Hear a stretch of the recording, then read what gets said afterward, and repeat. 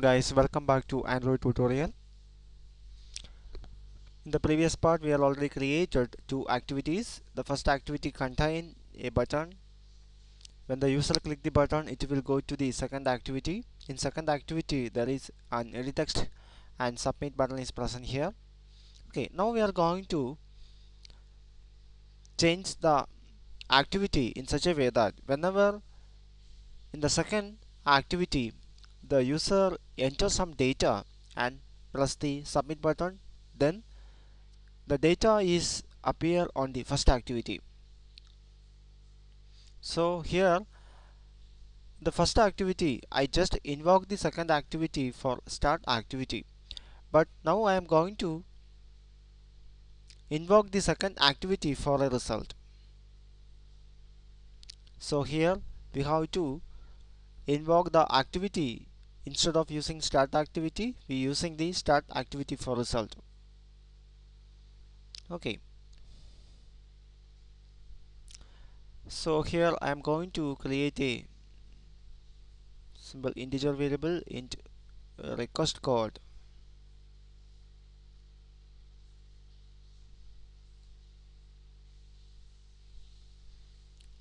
I initialize the value of request code to 1.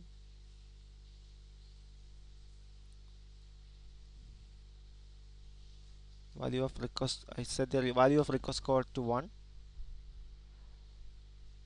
Now I am going to start the activity for result. So here start activity for result. There are two arguments are present. First one is the indent object. Here indent is the indent object and the request code.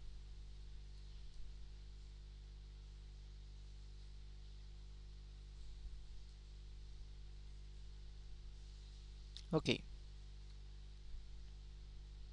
now in the second activity you can see that in the second layout there is an edit text and button is present here. Just looking to the XML file, edit text has an ID called txt and the button has an ID called second button. So go to the Java class file corresponding to that activity. I just create an object of button here, button bn, also an object of edit text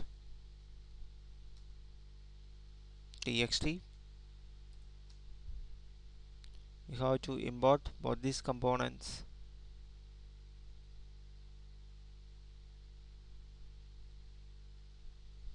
Okay, now I link the ID from the layout to this object. Bn is equal to find view by ID.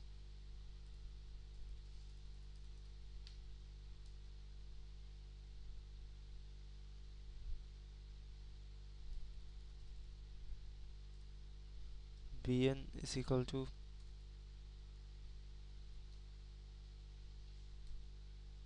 find view by ID r dot it dot txt. Now it is the button, it is bn1 bn2. Okay, now we have to cast the button. Okay, I done the casting. Now we have to link the edit text txt is equal to find view by ID r dot it dot txt. Okay, also we need casting here. Okay, now I just create the action listener for the button. Bn dot set on click listener, new view dot on click listener. We have to import some packages here. Click finish. Here a semicolon is missing.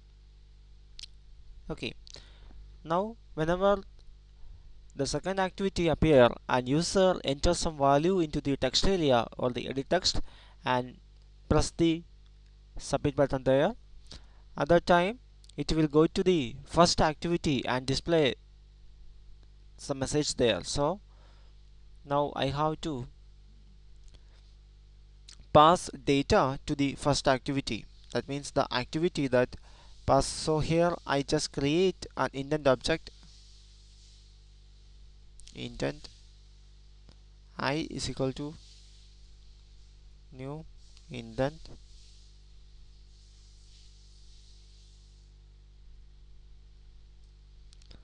I just create a string variable here, string is equal to txt dot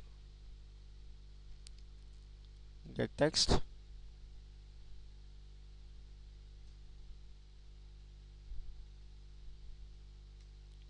dot to string. You have to import the, there is some spelling mistake here, it is indent. You have to import the indent class.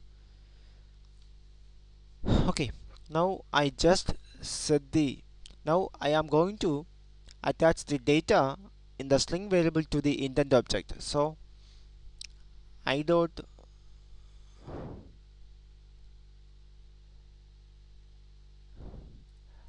set data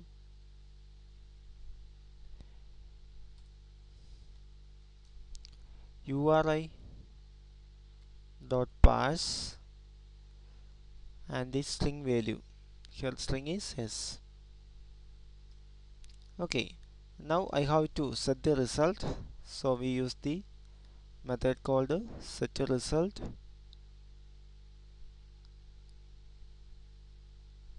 Here the result code is result OK, and indent object is here, the indent object is I. So we need to finish this activity, so we use the method called finish. Okay, after finishing this activity, actually the data passing to the first activity, so we have to create some method in the first activity to receive this data. So we here we have to create a method called public void on activity result.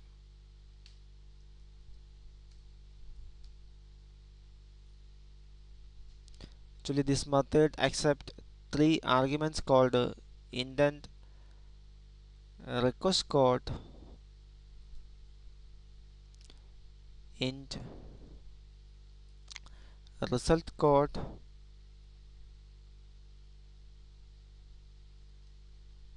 and finally an indent object, indent data. So we have to check whether the request code that getting here is same as the request code that we are passing from here. So we need an if loop here. If request code is same as the request code,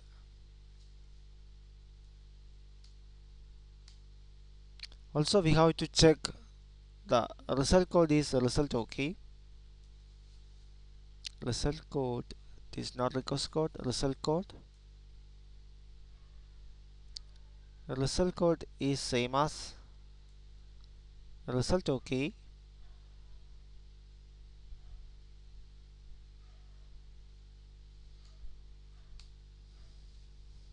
Okay.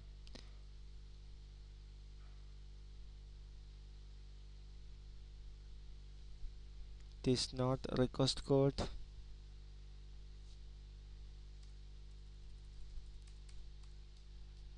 This request code, not result code. This request code. Okay.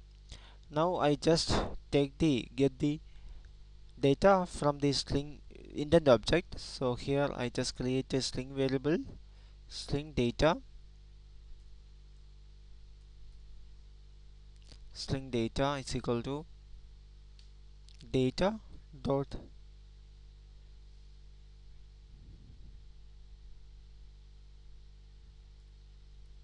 get string. It is get data dot converting it into string. Okay, now we are just access the data from the indent object using get data method. So here I just create a toast dot make text, get the base context here, and here we need the data. Here I'm going to display the data and duration is toast dot make it as long dot show. Okay, now we just finished the project. So now I am going to run the project, run as Android application.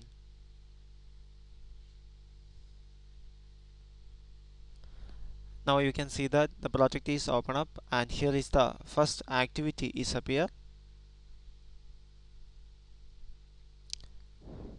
Here is the button is present here, so I click the button, it will go to the second activity. Here I just type some message, I just type welcome here and click the submit button.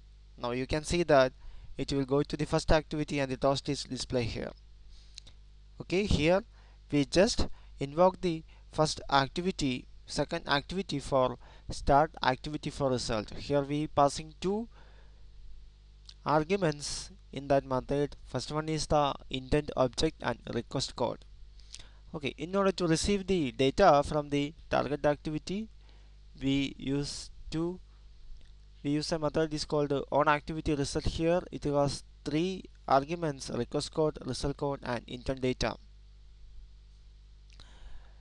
In the target activity, there we just catch the data from the text area, and we create an indent object here, and we attach the data to the indent object using setData method, and finally we set the result as set result and result OK, and pass the indent object, and finally we finish this activity. Actually, an activity is closing here, that means we destroy the activity by just calling the finish method. Then the first activity will appear, and in that first activity we just display the message from the second activity as a toast. Okay guys, thank you for watching. See you in the next part of this tutorial.